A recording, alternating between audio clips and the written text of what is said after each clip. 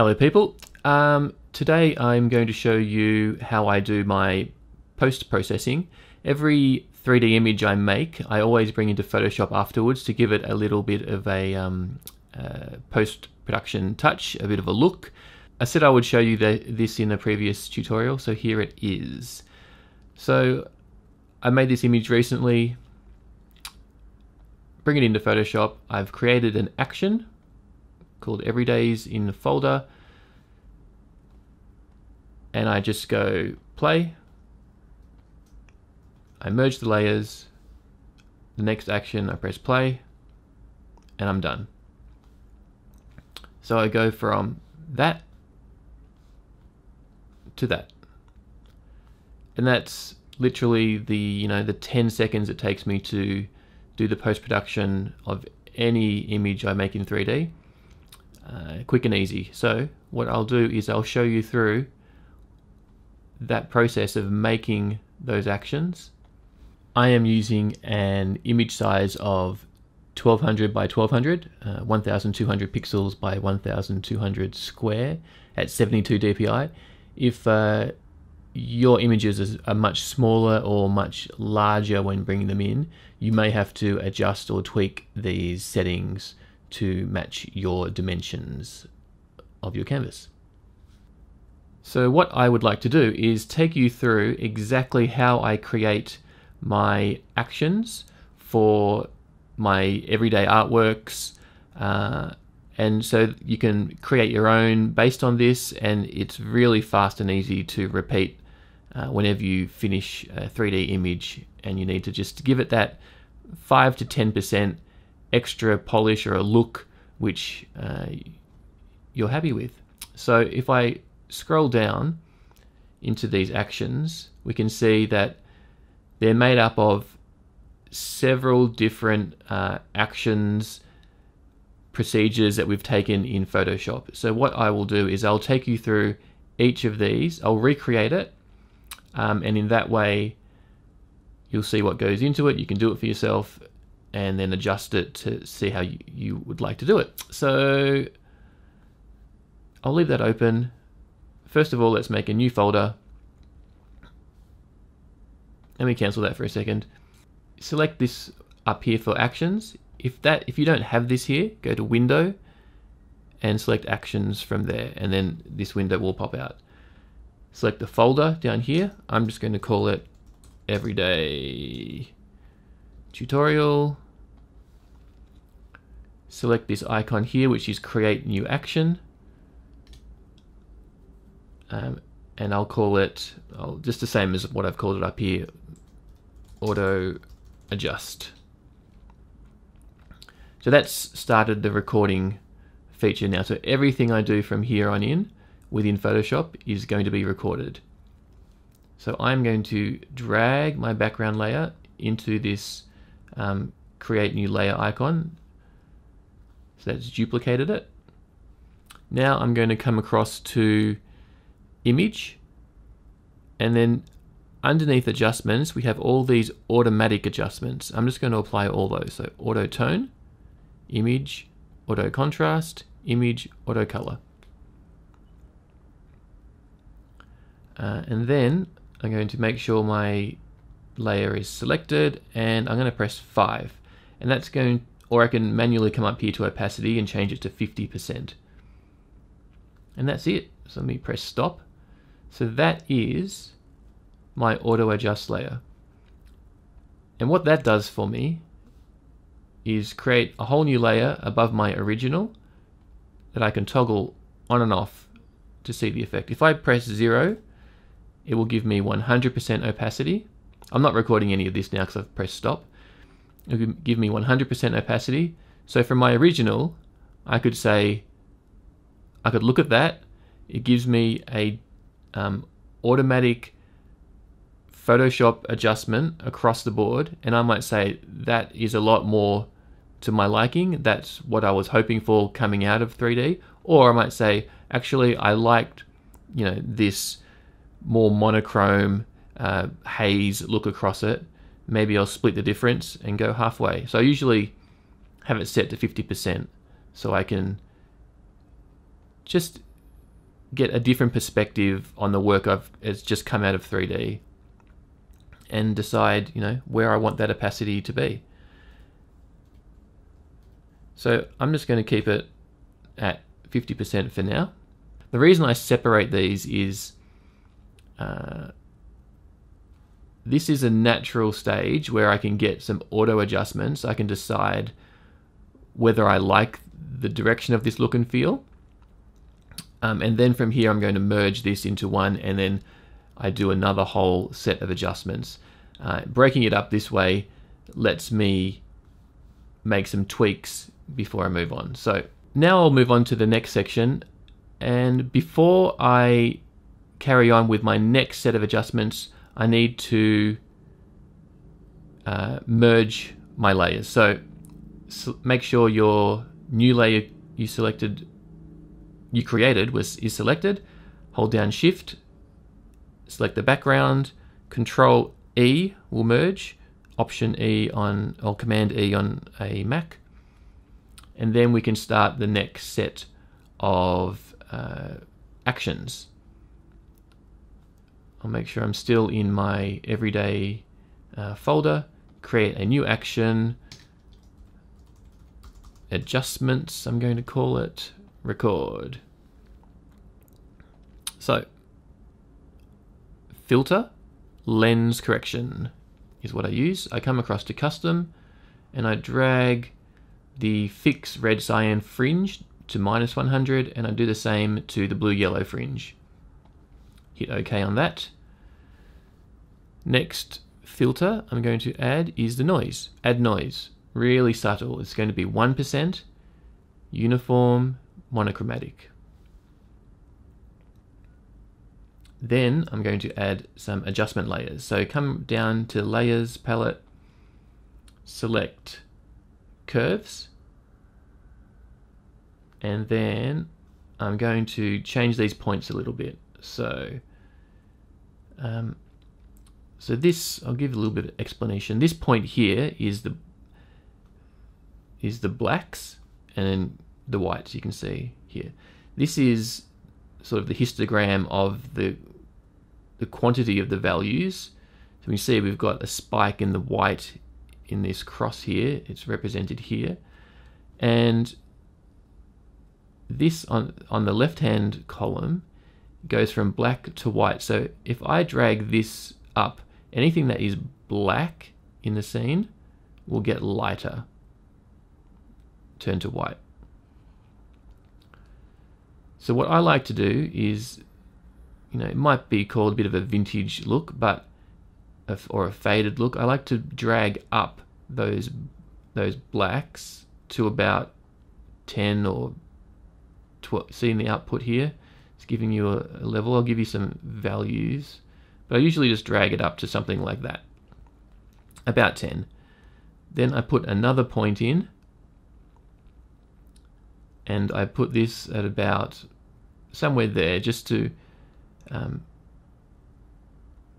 equal out these values in between, so they're not adjusted up too much.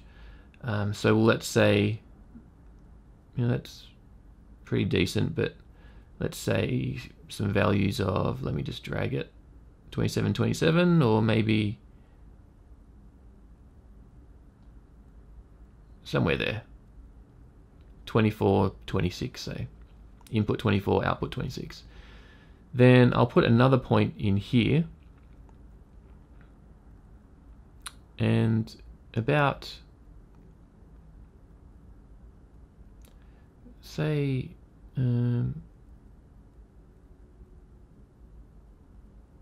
about there. Now, my pen has just dragged it a little bit further, but what I've created, you've got your linear line, you'll see a dark line behind the whole thing, and I've just created a very subtle S-curve. You know, it's slightly above the line here, bringing those lighter areas up a bit and those darker areas down a bit with these middle points. And with this one here, I'm just going to drag it over to about 2, 4, 6 or 7, around there.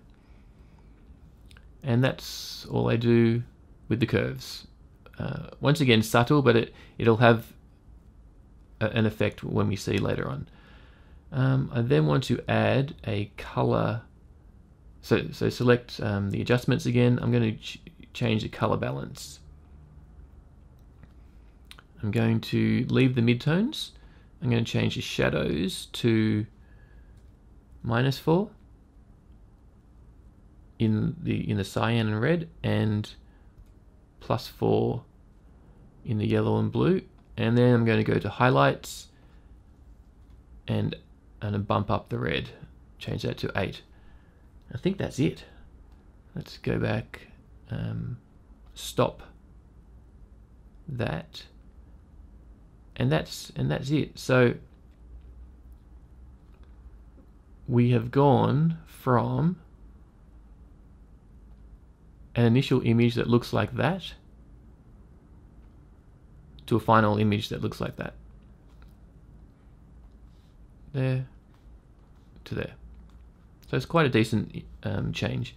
And from just the second section, from where we merged, we went from that to that.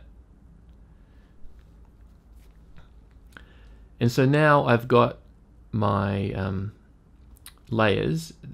They seem a bit messy, and I've got more than I probably want. So then I just go through and I try and clean that up. So I'm happy with this lens correction. So it makes an adjustment layer, sets the adjustment layer to curves, and then I can see, because I played with the points a fair bit, it's selected all those points each time and created a new action. Okay, so this one's my color balance. So this is the final points that I created. Let's see, 10, 10. Yeah, so I think the last one is the one I want to keep. So it means I can delete all the previous ones, because that was just me playing around and showing you those adjustments. But the last one has all the values. Let me just check. 214, 224s. Yeah, the last point. So I delete those and I just keep that last one. And then probably the same has happened with my color balance. Yeah, it's created two separate color balances. So I want to just double click on that one. Oh, it's got it there. So let me just delete this last one. I'll delete it there as well. Delete that layer.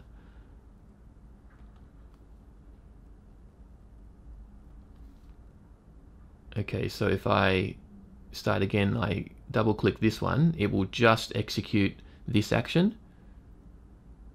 And I say, okay, create that. And I okay that. So that's created a straight color balance with no values. It's all zeroed out, you can see. And then I'll double click this on how I adjust that color balance. It's got the -4 and the +4. It's missing the 8, which I'll then okay. And then you see it's added that in.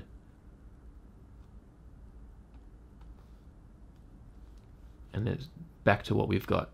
Let me just check. I've got the same.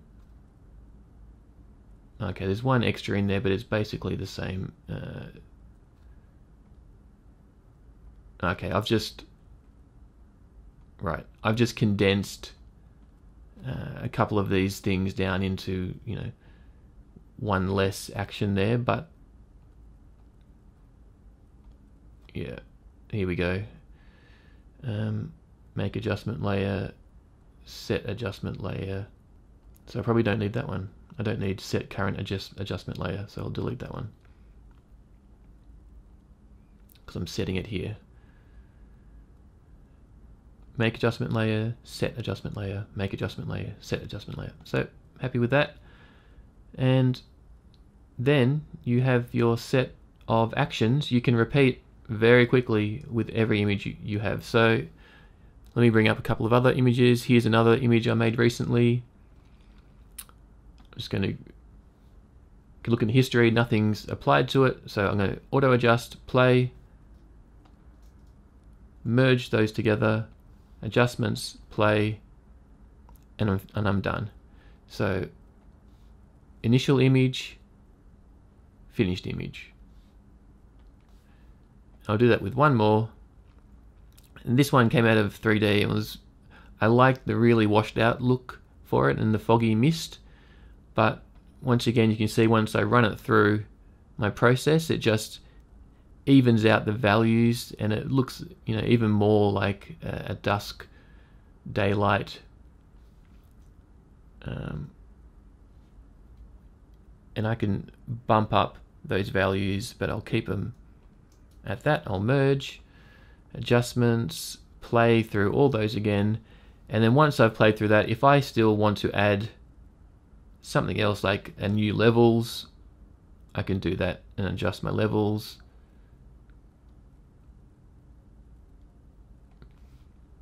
And then I might call that my finished image.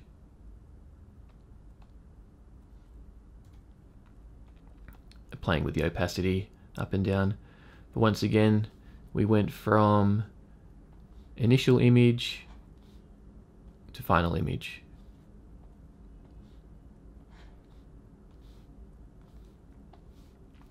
So I hope that helps some of you out, setting up some actions that you can repeat really quickly, and you know, I look forward to seeing what you guys make with it. You can keep up to date with my stuff on Instagram at Mankind, or just here on YouTube. Thanks guys, see you later.